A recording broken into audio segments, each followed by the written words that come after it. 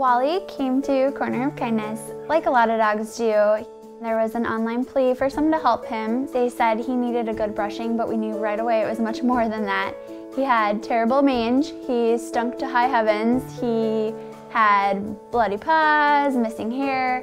So we went straight to the vet, and we thought that once his mange was treated, we were gonna be in the clear and he was gonna be ready for a home. He started getting healthier appearance-wise, but he started developing more and more strange habits. He was always backwards in his kennel. If we opened a cupboard, he would stick his head in. He would just put his head in there and just rest it on the shelf. So went back to the vet and we started kind of working on helping him through some of those issues. Good boy. He has that congenital defect in his eyes called coloboma, which is where the iris or the color part of the eye just didn't form properly. And because of that, he still has a hard time seeing. There really isn't any words to describe how important rescues are to pets.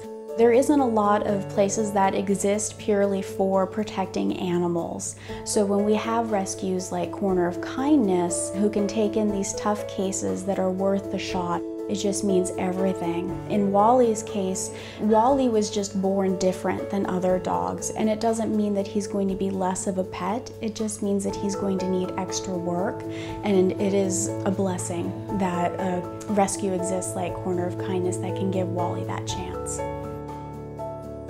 Wally has found a home. We have adopted him. He's happy and he's healthy, and he follows Ella around everywhere. He adores her. The sun rises and sets on Ella, and he will do whatever she does.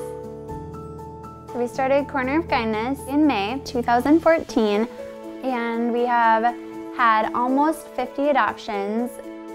There are so many animals out there who are mistreated or abused or dumped by their owners.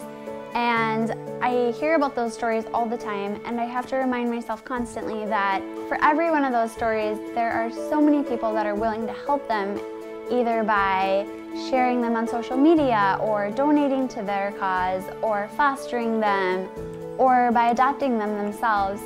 And I wanted to bring all these people together to help as many of them as I could. Every animal like him, whether it's a cat, a dog, a pig, they deserve this. They deserve people that will never leave them, and they deserve people that care.